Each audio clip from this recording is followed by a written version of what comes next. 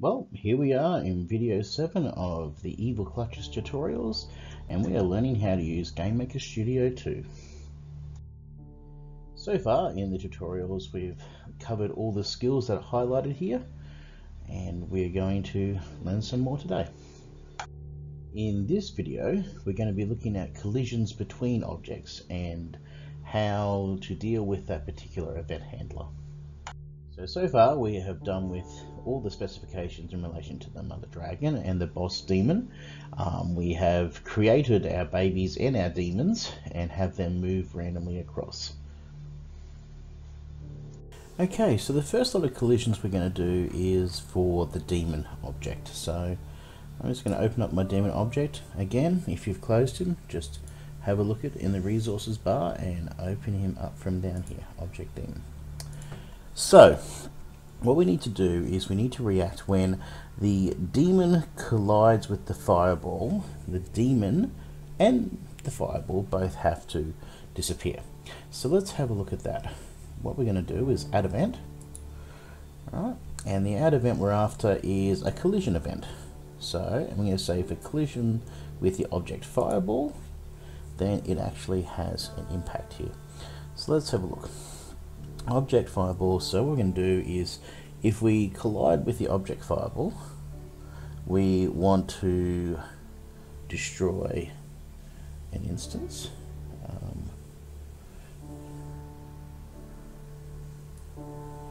Destroy the instance here. Right, and now with the destroy instance, I'm just going to show you we've got a few different options here of what we can choose. So you can choose to destroy self by default. We can destroy others, or we can destroy fireball, or we can destroy the object demon. Now we're in object demon, so if the demon clashes with the object of the fireball, then what we want is we want the demon to be destroyed. Yep, that makes sense. But we also want the fireball to be destroyed, otherwise the fireball is just going to keep plowing through all the stuff behind it. So we're going to destroy an instance of the self, which is here, self, and we're also going to destroy another instance, and the second one we're going to do is destroy instance of fireball. Okay, so let's see how that looks.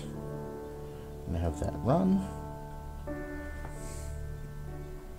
Right, so yep, the demon's hitting the fireball and he's crashing, but I want you to start looking really closely on this. We can get another demon out. Now it's a bit hard to see, but you notice that when the demon actually gets destroyed, all of the fireballs disappear. And that's not what we wanted. What we actually wanted was, we wanted just the fireball that was hitting the demon.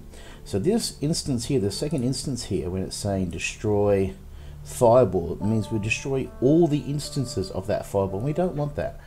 What we want is we want to destroy just the instance that it's colliding with. And that's what this other means. So destroy other means whatever else this object is colliding with. So when the dragon collides with the fireball, destroy the dragon, and the other in this collision is the particular instance of the fireball that's hitting the dragon.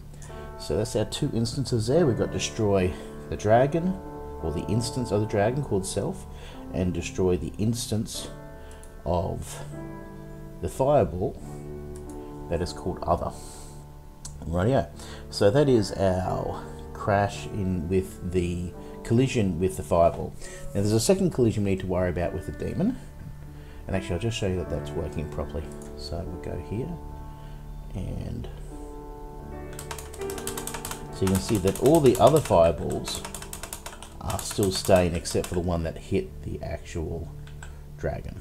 Okay, so the second collision we need to worry about is a collision with the dragon, the object dragon. So let's see, we need to add an event, we need to add another collision, we need to add, so it's down here, and we're making the collision with the dragon. Okay, so the object collides with the dragon, then what we need to do is basically we need to restart the game because the game has been lost, and so to do that we need to find restart. restart room, restart game. So there we go. Simple as that. If the demon hits the dragon, then we restart the game. So let's just test that and see if it works.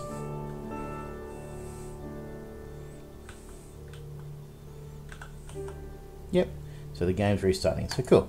So that is now all the demon collisions all set up. So I'm just going to minimize the demon there, and now we need to go down to the baby. Okay, so we have two collisions again with the baby. One is with the fireball and one is with the dragon, with two different results. Okay, so the first one is, let's see, add event, collision with fireball, and what happens with the collision of the fireball is the exact same thing as with the demon, is that we have destroy instance of self, and remember, destroy instance of other. So that's the self is the baby and in the collision, and the other is the fireball in the collision. We also need to add in the event of collision with dragon, and at the moment all we're doing with that is when we collide with the dragon, that we just destroy the instance of self of that particular baby. So there is our two collisions, and yep, that's all completed up. Now let's just play that and see if it works.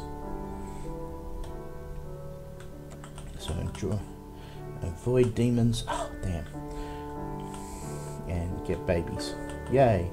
And see, yep, the babies disappear that way, and if I shoot a baby they also disappear. That's cool. Rightio, let's do what we want. No worries, that's the end of that little video.